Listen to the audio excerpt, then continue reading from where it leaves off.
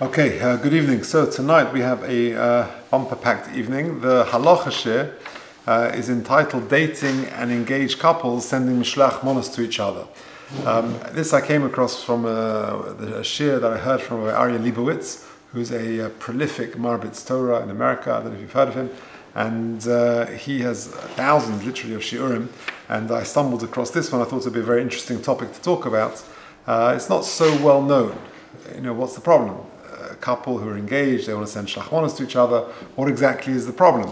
So if you take a look, we'll try and whip through the sheet quickly. I know there's a lot of stuff on this, but we'll try and do it as quick as we can, given that the full program this evening. If you're listening online, please email me at j.golker@gmail.com. I'll send you the handout. The Shulchan Aruch says, the Mechaber says in Tofresh Sadi Hey, which is the very end of Archaim in Hilchos Purim, Chayev lishlech lechaver shtei monos. A person is obligated to send shlach manos, but two portions, baso, oshal mine oichlim, or other types of food. And by the way, it's a myth. It's got to be different brachas. That is not true. It can be a piece of meat and a piece of fish, whatever it is. Mishlach, because how do I know that? Shnema mishlach manos ish l'reyehu. Shtei manos li'ish echot. Yeah, this in the plural. Mishlach manos and then ish l'reyehu. So two pieces of food, two items of food to one person. That is the basic obligation. V'chol hamar b'lishlach l'reim meshubach, and the more the merrier. Of course, the post can say that it's preferable to be marbe on matanos levyonim more than shlach manos. But certainly, if you're marbe on all of it, then that's great. If he hasn't got, then you switch, right? So the yeshiva bachrim who, for some reason, they can't or they don't, or then they get a plate of food for supper, they can exchange with each other or things like that. They're machlif.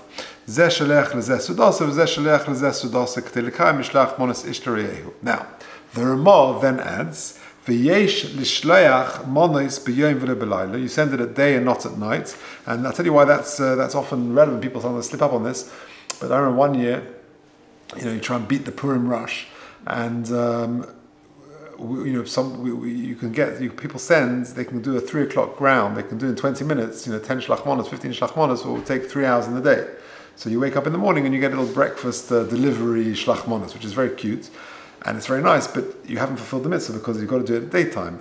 Presumably the people who sent would keep at least one for the day. They do one halacha, but you can't send in the night. You've got to start from the day, which is alei sashachar. Okay, so v'yesh lishlach manos b'yom v'lo b'layla. Now, v'isha chayeves matanos levyonim or mishlach manos. A woman is obligated, like a man, in these mitzvahs. The mitzvahs of matanos levyonim and shlach manos, keish, just like a man. Here comes the point. V'isha teshalach le'ish, v'ish le'ish. But a woman should send to a woman, and a man should send to a man. Al v'lo behepach. Why? Now listen to this reason. Shelo yavoi ish lishlech la'almona. That a man shouldn't send to a widow or to any unmarried single lady. V'yavo l'dei sofek kiddushin. Because it might be treated as kesef kiddushin. Avol matanos levyonim ein lochash. We're not worried about that. Now, let's take a look at the Mishnah Berurah just for a bit more detail. V'isha chayeves shekulan hoy ba'is. A woman is obligated in the mitzvahs of Purim like a man because they were also involved in the miracles of the day. And she has got to rejoice and to help to gladden the hearts of others. And women were also included in that.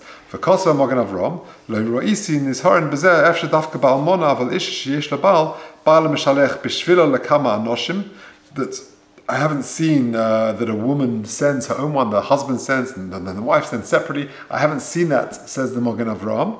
However, Mikol Mokum says the Mishnah Berurah yesh lahachmin. I've got a note at the bottom from the Halichas Shlema, from Shlomo Zalman Auerbach. He says, "Kiven sho isha chayeves kamitzvos hapurim keish, tov she'ema habal leishta." A man should say to his wife, "V'chein lebito," or to a daughter she'egia lechinuch, who's of chinuch age.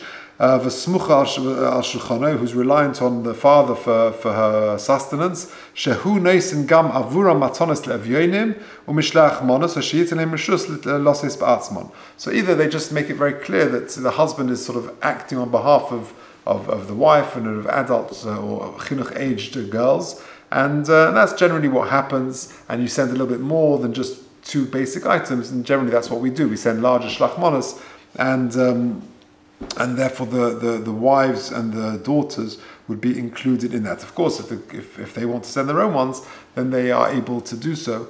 That's not a problem. Now, Sofek Kiddushin, says the Mishnah Berurah in Sifkot and Chavvov, in the second box, fourth line, Sheyomru shezehu savloinus she'acha ha-kiddushin.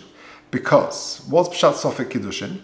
Because people will say, shezehu sivloinus she'acha ha-kiddushin. Sivloinus are gifts that an engaged couple, they give to each other after the Kiddushin. Now remember, in those days, you had two stages to a wedding. You had the Kiddushin, and then you had the Nisuin. It's a bit similar to our engagement in our marriages. You have the engagement, and then 3, 4, 5, 6 months, whenever it is later, you actually have the chasna. And of course, nowadays the engagement is not halachically significant. She doesn't become a married woman at that point. It's a commitment to get married, and maybe they're tanoim, maybe they're not tanoim, but assuming they're no tanoim, then it's not really of any significance halachically. If you break an engagement, okay, there's you need that's something to deal with, but she hasn't changed her status as a married woman, and therefore, in days of old, the kiddushin was a proper kiddushin.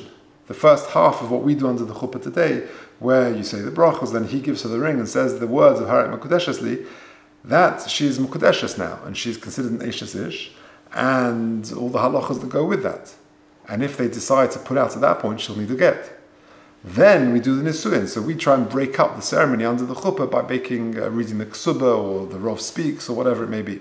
But that's the kiddushin and the nisuin. So in the days of old, they would get married. They would have the kiddushin first. Then she would go back to her home and prepare for the wedding in the same way that we prepare nowadays between the engagement and the marriage. And he would send gifts, sivloinus.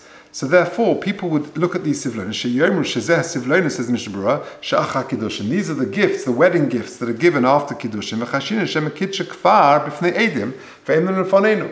And therefore, we can assume that they had previously got married, and it's just that the witnesses are not here. Okay. Now, what about matonas levyonim? So the Ramah says, "Av matonas levyonim ein lochash." Says the Mishnah Berurah, ein lochash dezeh havi b'mois, because matonas levyonim are with money. V'lek lamechash lesivloinus, and when you give gifts, you give jewelry, you give flowers, but you don't give money. So therefore, we're not really worried about it. V'afidim loisin le'evyoin machal, and even if you give food, maybe you can buy. The husband can buy the chassan can buy the kala, some food, a nice, some fruit or some cake or whatever, who derech stock. But when you're giving to the Evin, we're not worried about it because that's derech stock. The in derech sivlonis is not really in the form of a gift. So when it comes to matonas levyonim, we're not worried about it. Now, what exactly is the concern? So the truth is, the poskim say there are three possible concerns of why a man should not send Mishloach Manos to a woman. One concern is either that the gift itself might be deemed as kesef kiddushin, so he's giving her something of value. That's what marriage is. We are used to seeing a chasna at a chuppah where the chassan gives the kala a ring, but that's what the Mishnah says. One of them is kesef. He's giving her something of value. That's what affects the kinyan. So if he gives her a shlach manos, it doesn't actually have to be money. It can be of shaveh kesef, something of monetary value, which is what we do. We give a ring. But if he wants to give a basket of wine and of chocolates or whatever, that would count. So one concern is the gift might be deemed as kesef kiddushin. A second separate concern, similar but separate, is the gift might imply that the couple had previously had kiddushin. That's what the Mishnah Berurah is referring to. And the third concern is nothing to do with kiddushin. But generally speaking, we want to minimize the interaction and the closeness between men and women. And that's really what the Aruch HaShulchan says. If you look at paragraph 2.3, the Aruch HaShulchan says, Ve'isha tishalach le'isha ve'ish le'ish, de'lei noe liyos kiruv das bein ish le'isha. Because it's not appropriate, there should be that closeness that a man should send his gift to a woman. And there's a separate concern, when she's an unmarried lady, that there might be a concern of Kedushin. But primarily, says the Aruch HaShulchan, the concern is kiruv das. We're trying to avoid that closeness, that interaction. Now, according to the Aruch HaShulchan, that the third reason is the closeness, and we're trying to minimize that interaction, then sending to a married woman is actually more of a problem. Because the chosin sending to a kala is actually a nice thing to do. We may encourage the chosin to send some flowers before Shabbos to his kala to create that closeness. We actually encourage that. But to send, if to sending therefore to a married woman is going to be more problematic, because of course we don't want to encourage that closeness. So that would be an interesting nafkamina. Now, if you turn over the sheet, there is a famous machlokes. Whenever you go to a shir on Purim about Shlach Manos, there's a famous machlokes between the Trumas Hadeshin and the Manos Halevi. And people can give a shir on this, and they can quote this machlokes and come up with literally 10, 15 nafkaminas between the two. What is the machlokes? The question is, what exactly is the purpose of Shlach Manos? So the Trumas Hadeshin says, is to provide food for the Suda. So you're actually giving gifts of food, and therefore it's to be used in the Suda. The Manos Halevi says, in a separate place, he says, it's to create a sense of connection, of Ava, of Reis, and Klal Yisrael. So there are lots and lots of nafkaminas. Says the Shailas and Shuvas Mishnah Halachas, you can add this to the list. How so? If you look at the top box in the next page, paragraph 3, Toli Gamkein Batam Mishloach Manos, to the Tam HaTrumas Hadeshen, according to the reason of the Trumas Hadeshen, i.e., to provide food for the Suda, Kadeshi Lebale Simchas Harvocha, Ule Leyaspik Lesudosiv, Afilu Islay Tuva Mikomokum Tiknu Shele Levayish Misha since women are also obligated in the Suda, so according to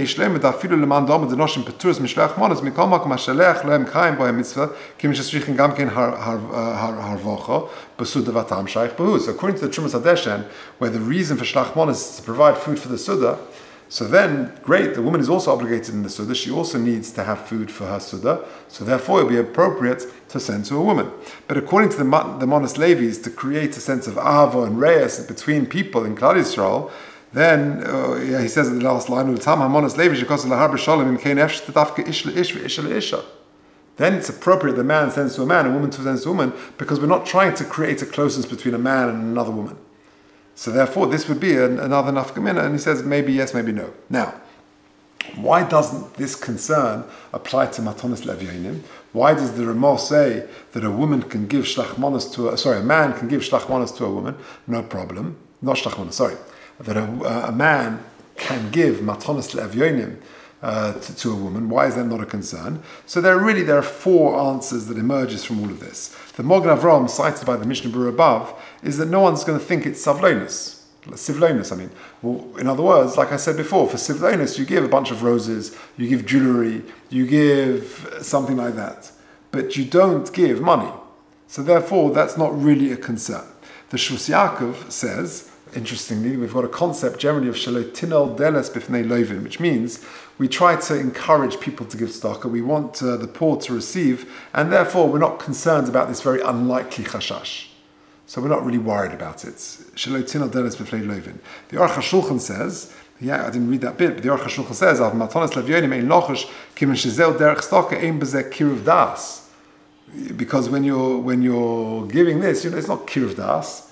If you're giving shlach manos, that is to create a sense of achdus and closeness. But when you're giving matonas levyonim, it's not really kiruv hadas. You're giving nebach, they need money. And the 4th reason why that this concern doesn't really apply to matonas levyonim is an interesting Birkei Yosef. The Birkei Yosef says that there is a halacha of kol haposhet yad noisnim lo on Purim. That whoever stretches out their hand, any oni who stretches out his hands, noisnim lo. Of course, they say al pi drush that it means tefillah as well. That your poshet yad, your daven on Purim, that noisnim lo. You get response to your tefillahs. It's a day of tefillah. But either way, of course, the main reason is kol haposhet yad is referring to an oni and noisnim lo, and therefore that applies to everybody. So when it's not bespoke to this particular woman. Mash'enkin shlach manos is specific. I'm giving to you and not to you. So therefore, it's very singled out. So therefore, the concern of kiruv hadas is specific to shlach manos because I'm going to give to you, and mash'enkin matonas levyonim you're going to give to everybody because kol haposhet yad noisnim lo. Anyone who stretches out their hand, you give. So for those 4 reasons, this concern is not really applicable, and therefore there's no problem for a man to give a woman matonas levyonim. Now, what about the other way around? What about a woman sending to a man? Because what should the concern be? So the Shvus Yaakov gives 3 reasons. He says, number 1, this is proof really that the primary concern is what the Aruch HaShulchan says, i.e. kirv das. And it's not appropriate to create that connection between that woman and that man who's not his wife. So therefore that would apply also if a woman is sending to a man. In other words, no, shlach manos. So shlach manos, for a woman to give shlach manos to a man, says the Shus Yaakov, there are three concerns. Number one is that the main concern is kirv das. Of course, if a woman gives to a man, that's not kesef kiddushin, because the man has got to give the ring to the woman, the kesef kiddushin to the woman. Now, the second reason that the Shus Yaakov gives is that the minhag is often to exchange shlach manos. That's what we do. Yeah, I remember as a kid that when we were home, my mother, had made lots of shlach manos on the day. It was busy in the cars, it's like on Purim, and we get a knock on the door. We open the door. Someone comes in. A kid has been sent out from their car to deliver the shlach manos. I take it from them, bring it in. Mummy, it was family, whatever. And she goes, "Oh boy, I haven't prepared for them." And then she quickly looks around the table and she takes one and she puts a sticker on. And because I run back and give it to them, and it turns out to give them back the same one they've given us. Right? So you've got to be a bit careful. But the minhag is to exchange. You get, you give. That's how it goes. So therefore, the concern is that if a woman sends shlach manos to a man, he will then reciprocate and give to her, and that's our concern. So that's the second reason he gives. Now the third reason is a very interesting one. It's a sugi in Kiddushin, which I just did in school. We're learning Kiddushin in school at the moment. And that is Odom Choshev, which is a very unusual case where a woman can give a present to a man, and this man is a big Rosh Hashiva. Right? Everyone saw clips this week of Tzvi Kushelevsky, the bris, one of them. Just remarkable. Just remarkable. So, we were in Poland. We were talking about Poland before. So it was on Sunday, the bris. So on Sunday was our last day in Poland. So we were in Krakow for Shabbos, and we drove to Auschwitz, and that was the last day we got to Auschwitz. Me and one or two other Rebbes are watching this bris on our phones as we're pulling into Auschwitz. And we're rooted to the phone. We're just watching this thing. And the boys, we follow them, a few minutes later because we just want to finish off watching the actual end of bris. On the Monday we go back to school and we have a debrief. We have a whole session in school, a post-Poland debrief we call it. So we sit around, there are a lot of kids, and we go around and everyone says the highlights of their trip. And one kid said the highlight of their trip was watching the bris with Rabbi X, Y, and Z in the coach just before that was his highlight of his Poland trip. So anyway, so imagine you give someone like that, you give an Odom Choshev a gift, who gets more hana? So if a woman gives a gift, an Odom Choshev, says the Gemara, if he turns around to her and says, I marry you with the hana that you received, that I'm accepting your gift, that works. So therefore the concern may be that if a woman gives to an Odom Choshev, it could work. That he's saying, I'm marrying you because you get more hana that I've received your gift. So there is that as well. Okay, so there's three concerns when it comes to a woman sending to a man. Now, are there any exceptions? The Ramah says that a man should send to a man, a woman should send to a woman. Are there any exceptions? Well, yes. Number one, sending to a whole family is no problem. So you want to give to family Golker, that's not a concern that the sender is giving to the family, because it's the whole family. That's not a problem. The second concern is if there's no other Jews in town, if there's just one man and just one woman in town, there's not a concern. Why is that? Because there's no concern of Kiddushin, because there's no Eidim. Because if there's only him and her in the whole town, there's no likelihood of Kiddushin, because where are your Eidim? And also the Ramah says the minute that wouldn't say to discard the minhag for this concern. Okay, and also if you don't give it in front of Eidim, it's not really a problem. It's only a problem if there's a chashash of Kiddushin for that reason. Now, la halacha, even though this is not really a major concern, the Ramah does say it, and therefore, of course, we're going to, Klal Yisrael yotzim b'yad Ramah, we say.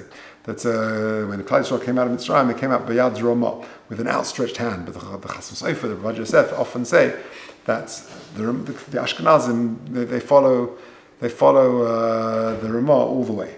And therefore, Klal Yisrael yotzim b'yad Ramah. We always listen to what the Ramah says, and therefore, of course, we want to comply with the ruling of the Ramah. The Shmuel Kamenetsky says that the main concern is really like the Aruch HaShulchan says, and therefore that is that of kirv das, and it's not really a concern of Kiddushin, and therefore the best thing is just don't give in front of Eidim, but it's best to comply, of course, with the Ramah. So therefore the minhag is that indeed the man gives to a man, a woman gives to a woman, but if you give to a whole family, you give to a couple or whatever, then that's not really a concern at all. Okay, let's say that.